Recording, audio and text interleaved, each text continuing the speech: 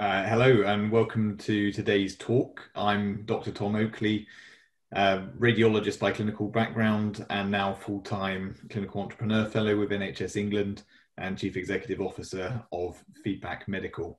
And with me today I have Georges. Georges, do you want to introduce yourself? Yep, hi, I'm Georges Kwong. I'm a consultant chest physician based at the Royal Oldham Hospital in Greater Manchester, part of the Northern Care Alliance, and I'm the Chief Clinical Information Officer, there's a mouthful, CCIO for the Pennine aspect of that organisation. Thanks, Georges. So Georges is here to really talk with me about our deployment of Bleepa as a communication tool into the front line of the NHS, and just to go through some of the lessons that we've learned as we've done this. Just ever so quickly, I wanted to touch on what Bleepa is as a tool. So Bleepa really is a communication platform for all frontline clinicians, and it brings together diagnostic quality medical imaging with secure instant messaging, video calling capabilities. And we've worked together actually with Pennine, as we'll come to later, to really iron out how you can handle inpatient referrals through a communication platform. So it's not just about bringing the team together, it's also about supporting the patient workflow through the hospitals. But it's more than just a communication platform. It's also the only communication platform on the NHS communication framework that actually holds a CE mark for medical imaging.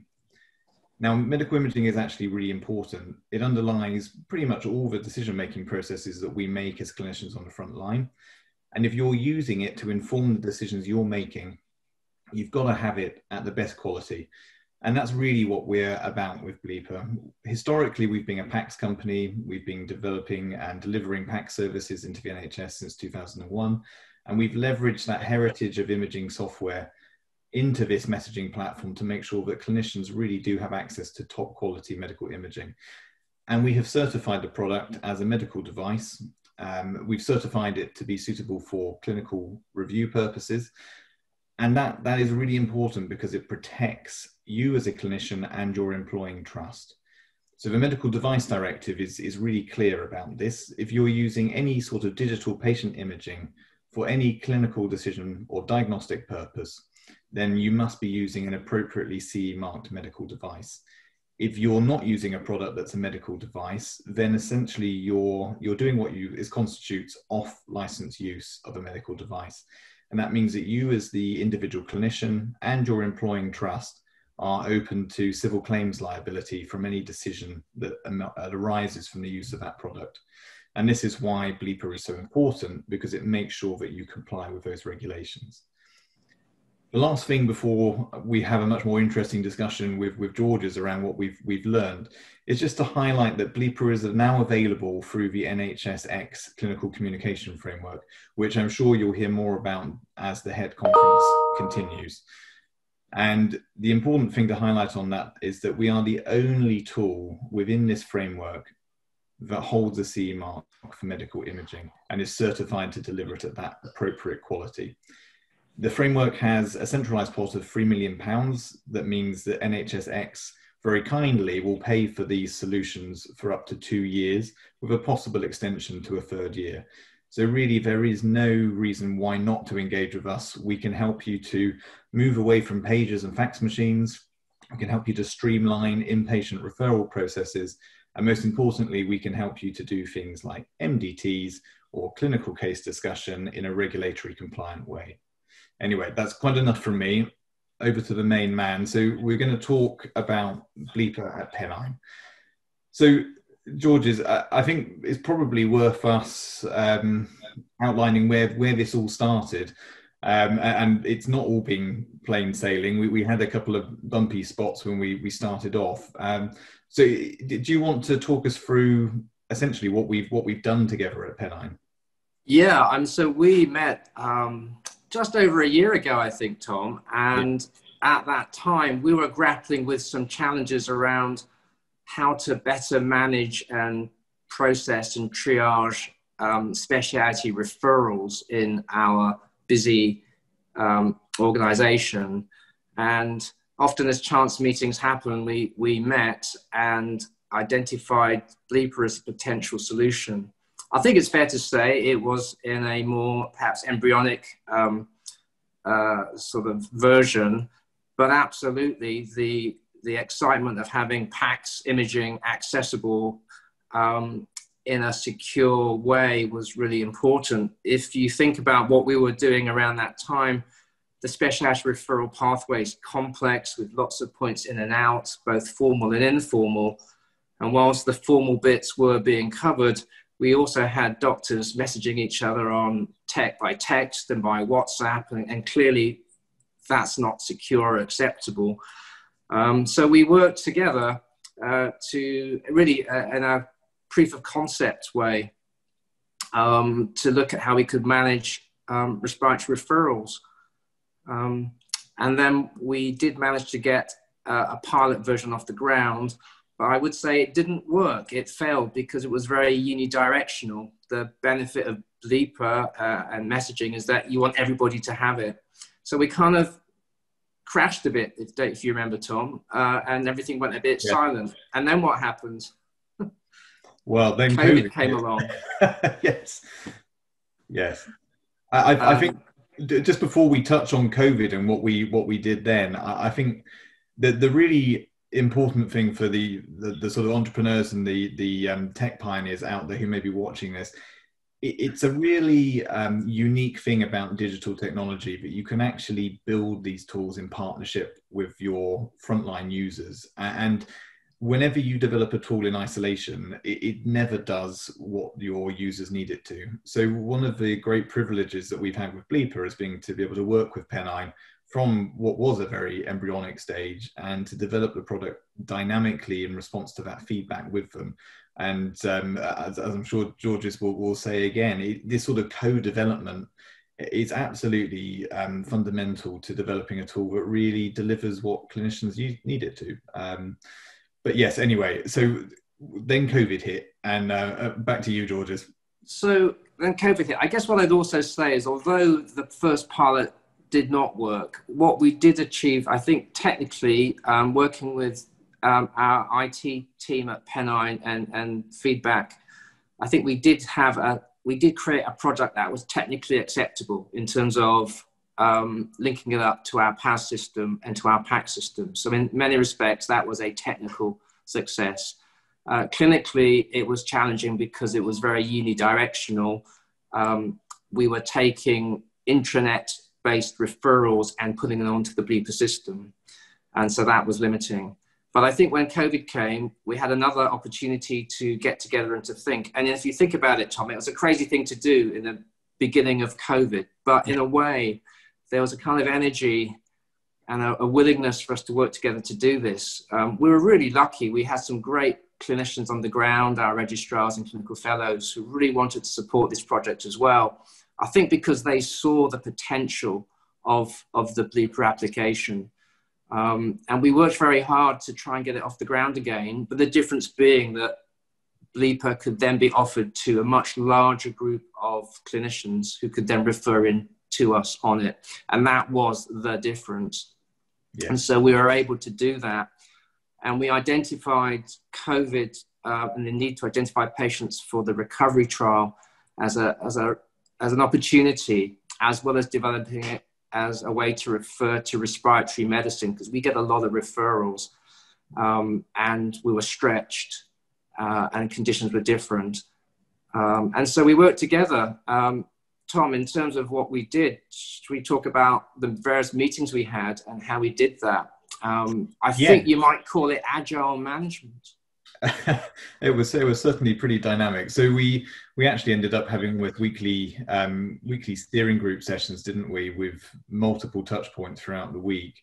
We did rapid requirements gathering, and then we turned that into a sort of sprint development cycle to ensure that we really capitalized on what we could do. I think it's probably fair to say actually one of the best things we did was actually facilitate an integration into PAS, so that the patient administration system, because it also allowed us then to be able to track patients by ward location, and the wealth of data that came from that meant that we could really enhance the offering to clinicians. And I think you'll probably agree, Georges, hopefully, that it made it much more useful clinically as a tool. It did, and I think that then allowed us to really launch it as a useful tool. So just to give people a bit of context, it allowed us to collect some core data on patients that are being referred to us, their COVID status, their clinical frailty score, their up-to-date observations. And for referrals, it asked the question, what is it that you want us, what's the question that you'd like us to address? We found that we had a large number of referrals pre-Bleepa that we could manage without having to see the patient, because we could look at radiology and make recommendations that way. And then the messaging functionality was really, really useful because it allows us then to message the referring teams and manage the patients appropriately. It certainly saved time.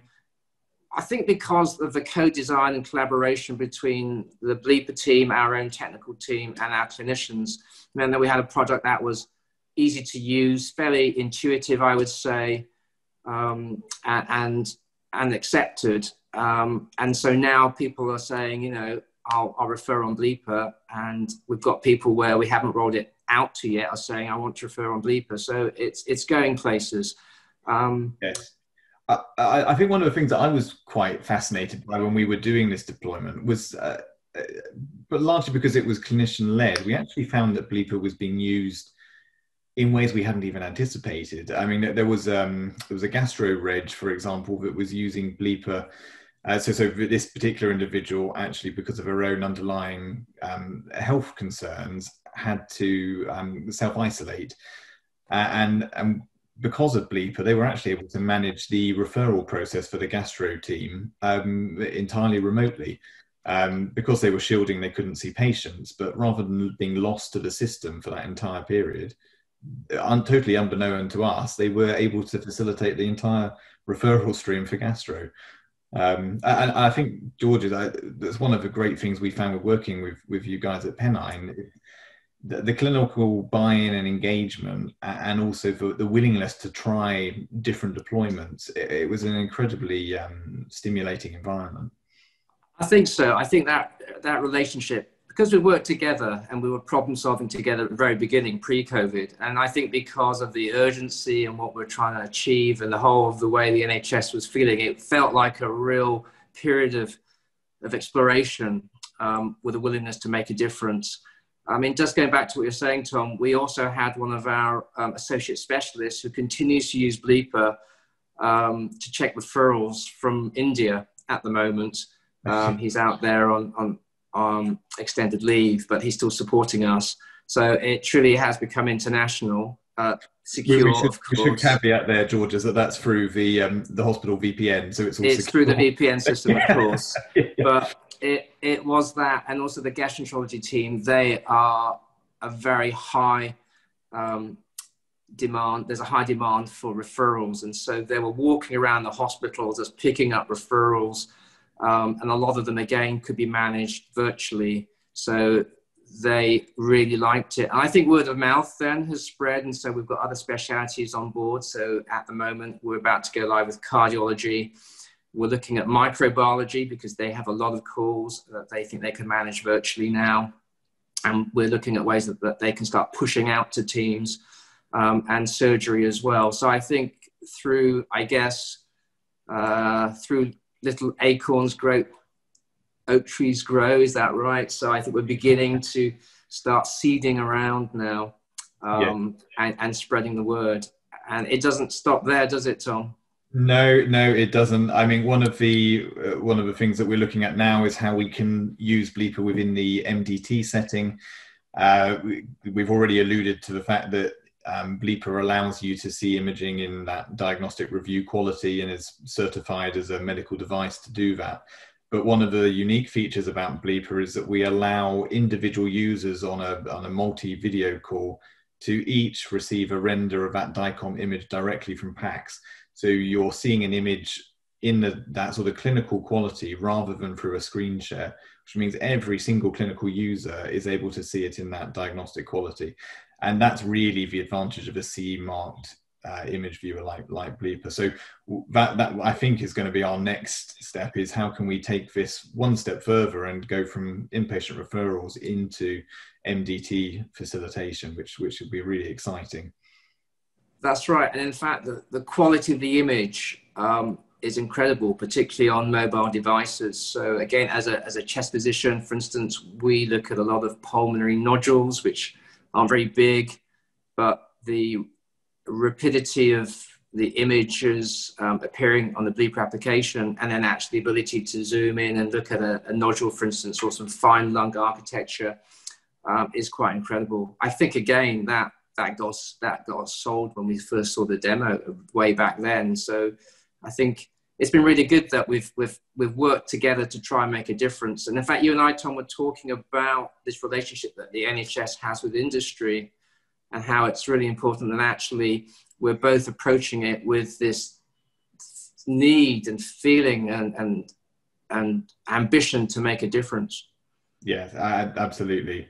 Absolutely. I think it's probably just quickly worth us touching on some of the challenges that we've faced doing this as well, particularly bring your own device policies and some of the sort of more infrastructure barriers to adopting this, because I know other trusts will have these concerns.